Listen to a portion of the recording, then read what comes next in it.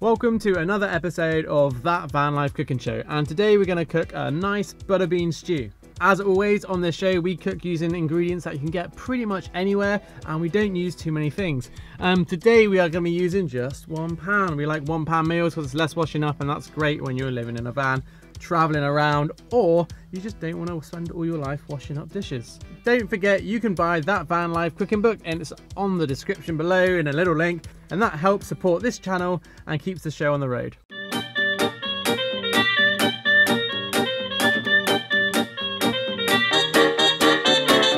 Today we're going to start off by cooking a beautiful tomato sauce. This is something we've done before, and we try and reuse some of those key ingredients just to keep your life simple. You're not having to relearn everything. It's like, here's an amazing tomato sauce, and then we use it in other things. So we start off by basically chopping up an onion. Nice red onion here, and we're going to chop that into fine slices, and then we're going to caramelize it, which basically means lightly cook it.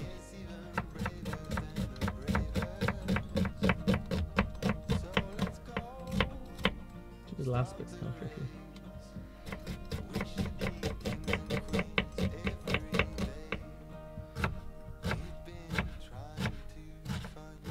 That'll do. Okay, in the pan we're just gonna put some olive oil. Oh, good amount. It's gonna get all washed up into the tomato sauce, so it doesn't matter too much if we overshoot. Okay, let's fire that up. The idea with the caramelization is just to kind of make them a little bit more translucent before they go brown. We don't really want them to be going brown.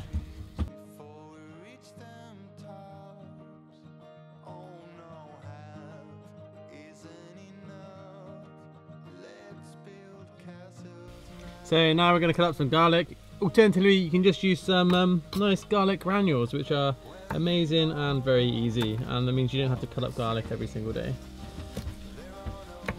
Just going to top and tail the garlic, nice and easy, crush it, and then the stupid paper stuff just falls off. Look at that, so easy.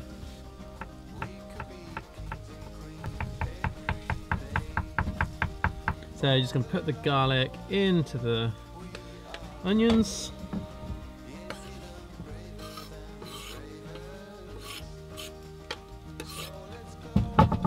And now we're going to chop up the chili. These aren't that spicy. You can have them as spicy as you like. I would personally have it a bit spicier than these.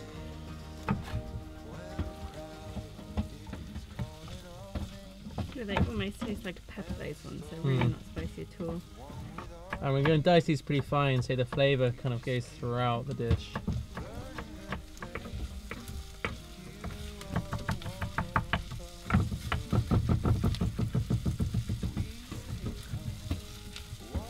Nice.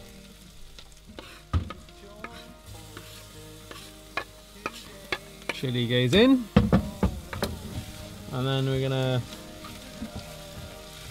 So this is canned chopped tomatoes. You can kind of get canned chopped tomatoes anywhere. We're just gonna pour that in right now to balance out the acidity of the tomato. We're going to just put in a little bit of demerara sugar. You can use any sugar really, but kind of like say brown sugar is a little bit better, a little more flavoursome. And we're just going to use a couple of little teaspoons. Doesn't need a lot. And we'll just stir that in. And then to go with that, we're going to do a couple of pinches of salt. This is sea salt. Sea salt is delicious. Doesn't need too much. And then a really healthy go over in pepper. Nice, and then we just stir all that in.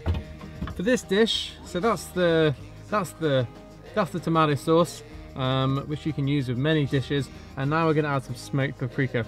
Smoked paprika is amazing because it just makes it feel like you've got this really smoky, super flavoursome, aromatic dish. And personally, I like a generous portion, but yeah, let's not go too crazy. Why would you buy normal paprika instead of smoked? I don't know, just you don't want to have a smoky flavour. Yeah, that looks good. So it's quite strong, the smell at least on smoked paprika. Already we can smell the change in the dish. It's really, really amazing smoked paprika. Now what we're going to do, we're going to use butternut squash. Now we actually slightly prepared this earlier because we had a butternut squash dish earlier, so we're kind of using the leftovers. We don't want to waste food. Just take out those seeds. All right, and we're just going to dice this. Butternut keeps for ages in your van. Doesn't really go off for quite a long time, so it's a good kind of like backup van food. And it's actually, if you don't eat it much, it's got a really nice aroma to it, and it's really quite tasty. And we're basically going to chuck that into that tomato sauce. It's funny when you see a lot of cookbooks, they have like serious photographers do food photography. Food photography is like a real art, you know. It's kind of like they'll spend ages, they'll even like cover it in a little covering of oil with the vegetables to make them kind of pop for the camera, and none of that here. Yeah. You know, what you see is probably a realistic representation of what you're going to get. It's not going to have a perfect distribution of like salad leaves on the top. So, you know, it's not like some kind of weird presentation fantasy you're getting. You're getting good solid food, and we're going to present it probably like you're going to eat it. Yeah. And that's, I don't know, it's more honest. Yeah, You know, we're not bullshitting here. Now, okay, you want to talk about this. I'm going to let you talk about this. Okay. Be projected. We're gonna use some butter beans. You're gonna hate what I'm about to do because I'm gonna have to rinse them. Okay. So I'm gonna have to use a sieve to rinse the butter beans. You don't have a sieve. I do in my van. Why do you need to rinse them? Because they've got kind of gooey. Let's have a look. It's not gooey. You wanna, yeah, you wanna give them a rinse. You could just strain it out. Let's have a look. I think you should rinse them, but Nate doesn't want to. Sometimes, let's face it, people who really, really love food want to make it that tiny little bit more perfect. But let's face it, like, there's no point in using a colander when the lid does the same job. Alright, nice. Okay, cool. Give it a shake around. You do need to do that because that is weird gooey stuff. Okay. Anyway, so do you want to know about butter beans? Give me a second. So, a little life hack. How you can do your butter beans. Not use a sieve. Sieves, generally, on the whole, are unnecessary. So you're going to stir those butter beans in, and Harriet is going to tell us some interesting facts about butter beans. Butter beans are a slow burning complex carbohydrate, so they're a really good source of energy while stabilising your blood sugar. She knows that off by heart. I'm not looking at a bit of paper that I wrote down. So basically they're high in protein and they're high in iron. So they're really good for you. Butter beans are good, yo. If you were a meat eater, which I am, but I just don't eat it very often, what could you put in this? Chorizo? Chorizo! But you've got to understand as well, like, so the problem with chorizo though is, now I used to eat a lot of chorizo. I used to have like bacon in the morning and chorizo chopped up in wrap in the afternoon, or in the evening. But that basically meant I had like a 24-hour day, a drip feed of processed meats going through my stomach. And chorizo and bacon, often they're done with like different sulfates and things, which are basically an irritant to your intestines. And I was getting like some fucking weird shit happening. Were you? Yeah. Yeah, in my like lower intestine colons. It's like bad. So basically I stopped eating processed meats for that reason, because it was literally destroying my lower intestine colon. So I would generally recommend to limit processed meats because they're bad for you. They don't tell you they're bad for you. I saw this on a documentary and I realized I'm like, I mean, like double the recommended like allowance or double the average. I'm like, and it kind of added a few things up, and basically I stopped and the issue stopped. So I can strongly recommend, if you're a big processed bacon, like processed meats, processed hams, anything which is like preserved in that way, not just dried out. You know, like jerky's not so bad because it's just dried.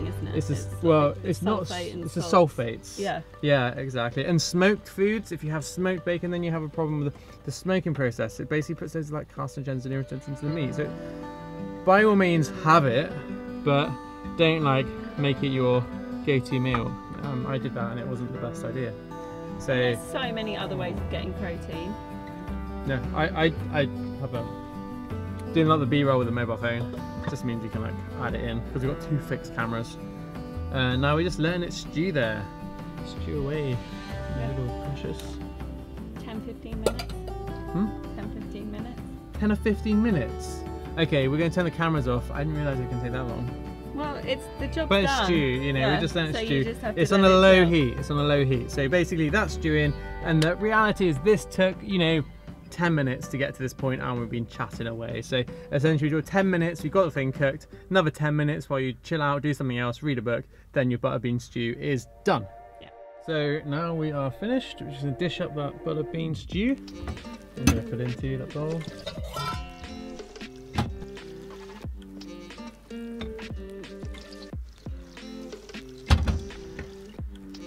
And time for the taste test. You can put cheese on top. So, quick taste test. Let's see how that is. You can obviously put a bit of cheese on top of this, parmesan or cheddar or anything grated, which would make it a little bit fattier and nicer. Oh, hot.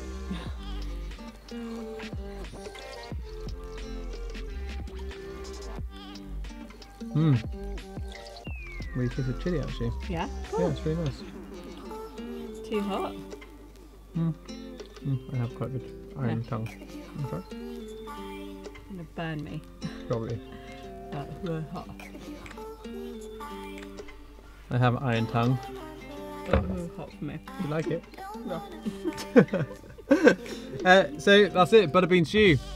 Delicious. Get the ingredients. Thank you for watching, and we will be back for another Van Life Cooking Show next week. And don't forget, if you have a friend who likes cooking, or no, if you have a friend who doesn't like cooking, send them this show, because often you have like, all shows, they have like their little USP, like unique selling point, business jargon. And basically, so Gordon Ramsay, he just swears at people and abuses them. The English Bake Off, they're all very nice, friendly and supportive of each other. This one is the main chef hates cooking. Honestly, like I could never be a chef. We've done like 6 meals a day, No, 7 we've meals? done 9. No, 9. Okay, we've cooked 9. I'm sick of food. I feel a bit No, I just don't like cooking. But pissed off. basically, the reason I think this show is good is because it's good for people who don't love cooking, because I keep it simple. She's not allowed to make anything which doesn't taste good, and you know, uses like 1 or 2 pans. Ideally 1. Today it was 1. Today it's 1. 1 pan. And a chopping board and a knife. Knife and chopping board's fine. 1 pan, chopping board, knife. And the thing is, with Van Life, you don't have to clean your pan because you use it all the time. Yeah, keep it easy. No life admin.